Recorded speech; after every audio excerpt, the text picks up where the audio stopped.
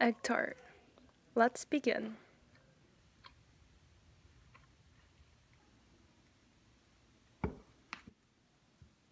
So you want to first start off by cubing your butter that is really cold. Then you're going to get some flour, add some sugar into that, and also you're going to add a pinch of salt and mix it well.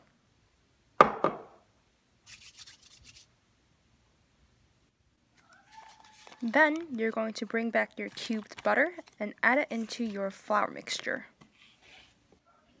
And you're simply going to toss the butter around in the flour and use your thumbs and your fingers to break apart the butter in the flour. Sorry, those are my cousins.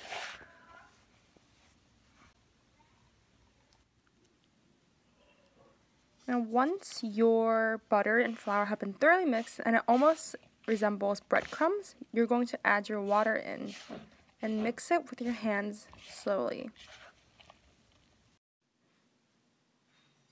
With a lot of patience, the dough should start to form a ball.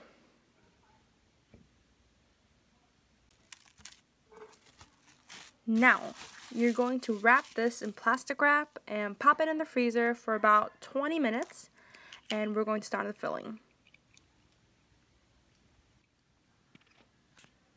Now, separate your eggs because we're only going to be using the yolks for this filling. Now add in your sugar, and you're going to mix this around for about 2 minutes or until it gets a little bit lighter in color.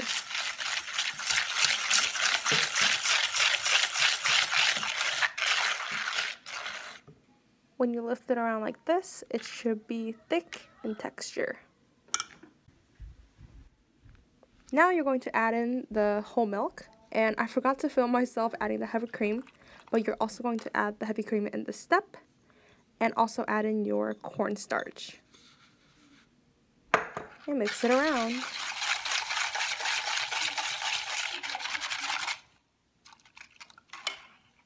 Now in every great baking, a little bit of salt always goes in to bring out the flavors, so you're going to add in a pinch.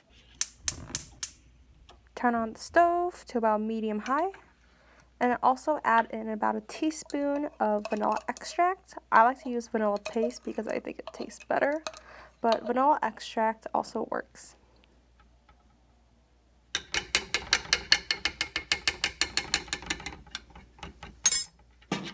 Now remember, you have to stir this constantly.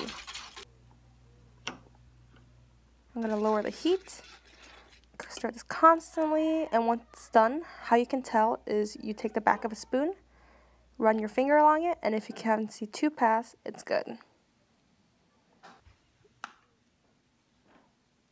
Now you're going to roll out the dough, put some flour on top of the dough and also the rolling pin, and just roll it out to about a centimeter thick. As you can see, there are a lot of butter chunks showing through, which is a good sign.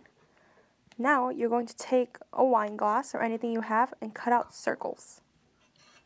Then you're going to place these circles in your muffin tin and just work it around until it looks like a little tart shape.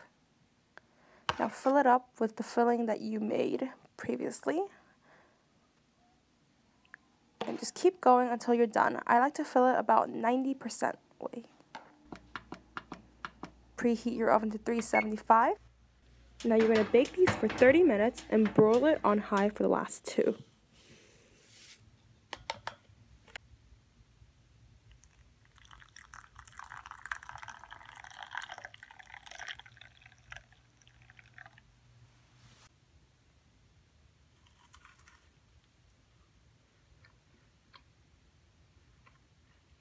Alright, so this is the finished product.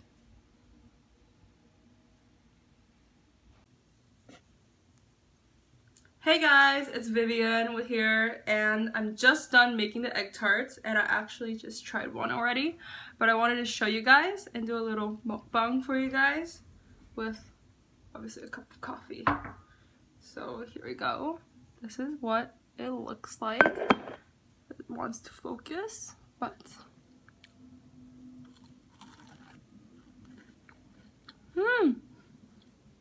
It's super crispy, but it's very rich inside, so you might want to pair it with a cup of coffee. As you can see, you want this kind of caramelization on top. So for the last 2 minutes of my baking, I decided to use a broiler to get this kind of caramelization. So I would definitely recommend that. And it's really easy. You only need a few ingredients, which you probably already have at home. So I would definitely recommend this. So if you like this video, remember to give me a thumbs up and subscribe down below, because there'll be many more videos to come. And if you decide to make these egg tarts, please tag me on Instagram at VVUgeSean. I'll leave the name in the description box below. And good luck to all my bakers out there. That's it for today, guys. Bye!